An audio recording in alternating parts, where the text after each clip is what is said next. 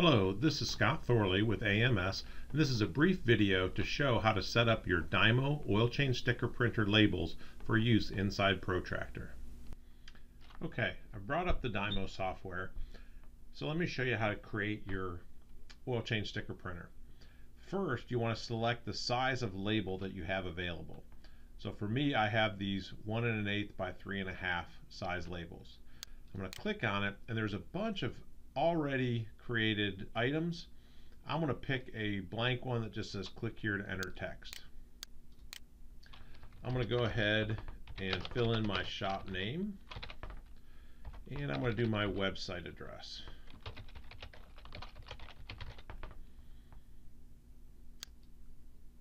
I'm going to make it slightly smaller, and this lets me do vertical alignment. I'm going to align it at the top. And for some reason it doesn't let me shrink the text box now, but it will in a minute. Now when I go over, I can shrink it. I'm going to put it right there. Okay, then I want to add two other fields on here. First, I'm going to add a text box that I want just to be next service due. And I'm going to center that and move it down a little bit. Okay.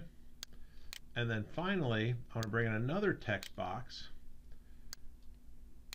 size it where I want it. And this one, I'm going to follow the guidelines from the Protractor Dymo document. This document's available in the user group under Files. Shows you a little bit how to open up the software.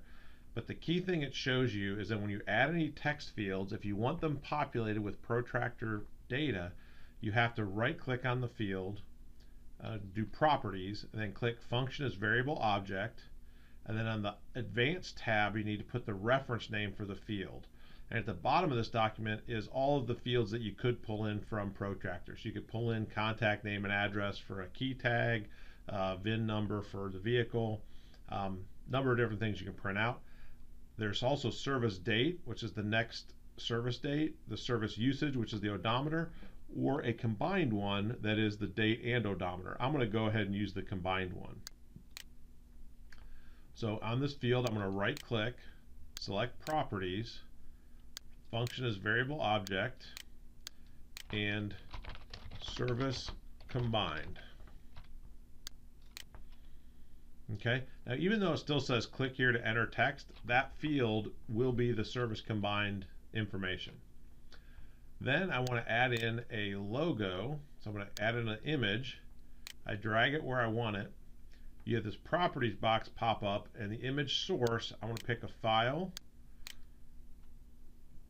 I'm going to pick an AMS logo.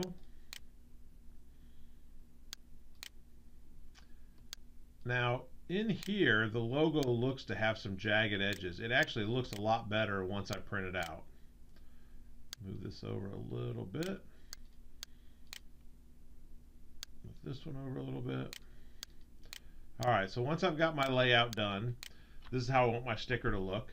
I go ahead and save it. And I'm going to save this one as, I'm going to rewrite over this next service test label.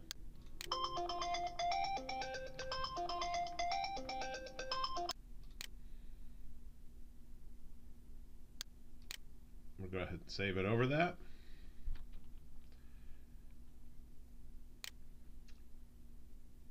Now I go into Protractor, search for the Dymo labels, and these are the ones I already have in there. I'm going to add next service test, and I click on the binoculars to pull in my label. And here's my next service test label. And now I'm on a ticket with an oil change, and the ticket has 74,500 miles on it. And when I want to print the oil change sticker printer, I go up to the utility and print label. And a window pops up, it finds my printer. My label is the next service test, and it sees that my current odometer is 74,500 and the next service is going to be due in 90 days and 3,000 miles for a total of 77,500.